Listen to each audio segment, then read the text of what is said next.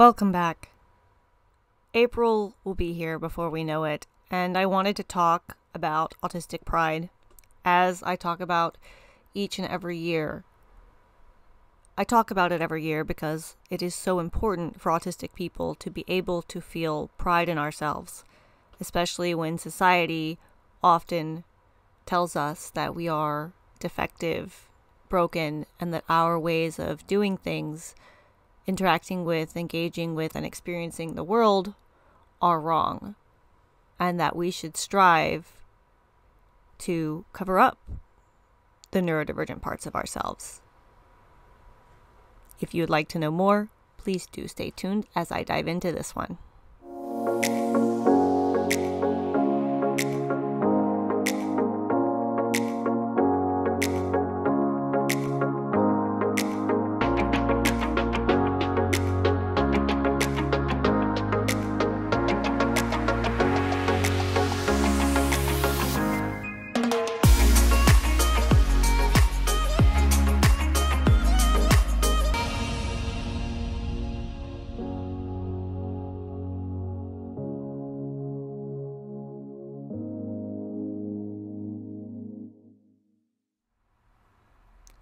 When I tell people about Autistic Pride, they say, how can you be proud of something that you have no control over?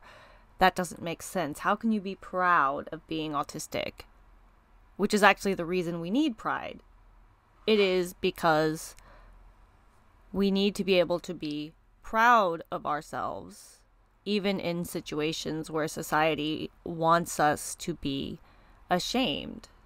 It is about being defiantly proud when the NeuroMajority tells us that the NeuroMinority is inferior, less than. Something else that people get confused about when I talk about Autistic Pride is they think this means only talking about the best parts of being autistic, only talking about autistic strengths, and ignoring autistic weaknesses, and ignoring our struggles, and ignoring the hard parts. In reality, Autistic Pride is about those hard parts, about talking about the struggles of being autistic, talking about how hard meltdowns are, talking about how hard sensory overload is, talking about how hard it is being misunderstood and having people misinterpret your communications, talking about those hard parts, and having pride in yourself anyway, despite the fact that life in this world can be exceptionally difficult for those of us it was not designed for. When I talk about Autistic Pride, I think it's important that we show both sides of the issue, the good, the bad, the great, the awful, and everything in between. Autistic people are people. We have a diverse experience, and things can fluctuate. Some days are better than others. Some days are freaking great, and some days are horrible. And that's okay. That's a very human experience. To really show autistic people as people and be proud of who we are, it has to show all of those moments, the good and the bad, the easy, the great, our skills, and also our troubles and our difficulties. In April, we have what has been historically known as Autism Awareness Month, which in my opinion is the complete opposite of Autistic Pride. Autism awareness campaigns often want you to be aware of autism, like it is this boogeyman that will come take away your child. Also, in Autism Awareness Month, we are often only talking about autistic children's, and we are ignoring autistic adults. Awareness, be aware, be afraid, is a very far thing from acceptance, appreciation, and inclusion. Awareness campaigns make it hard to be proud of yourself because these campaigns warn the world that parents might be unlucky enough to have a child like you. For autistic people all over the world, these awareness months and awareness campaigns by these medical providers and professionals and people who stand to benefit off of these fear-based gloom and doom narratives feel like we are having salt rubbed into our wounds. All of these people talking about how autistic people are such a huge burden on society in all these different ways. It's hurtful and damaging. And how can you be proud of yourself when the world wants you to be ashamed?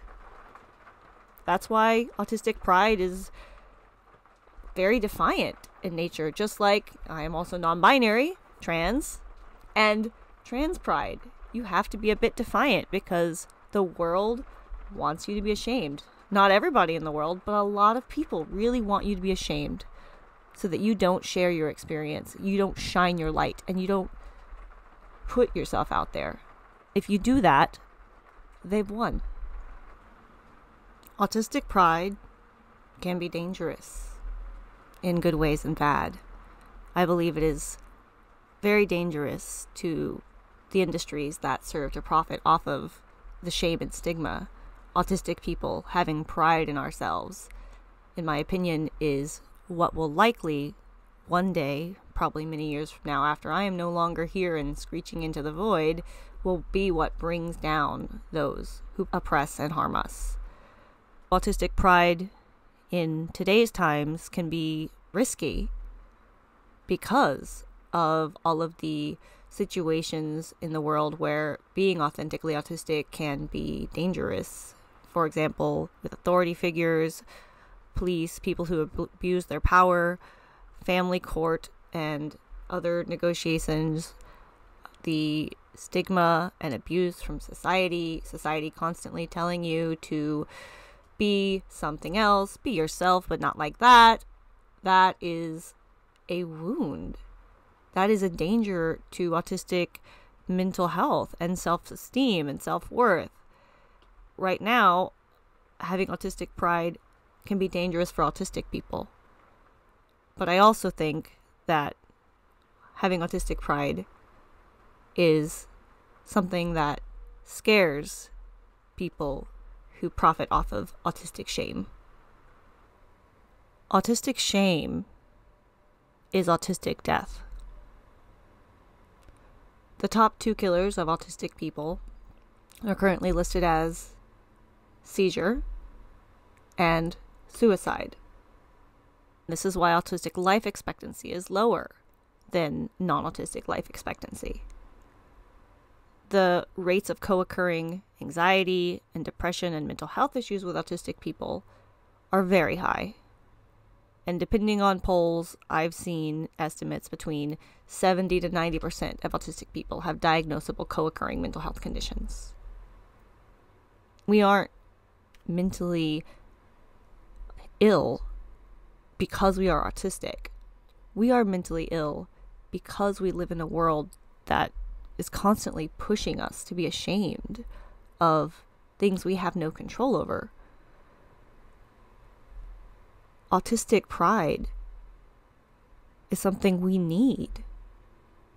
Autistic people need to be able to say, I am autistic, and that's okay.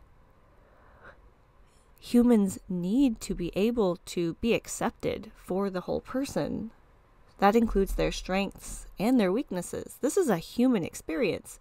If I ask you right now, if the expectation to be someone or something you're not makes you miserable, regardless of your neurotype, you're going to say, yeah, that makes me miserable when people need me to be someone or something I'm not.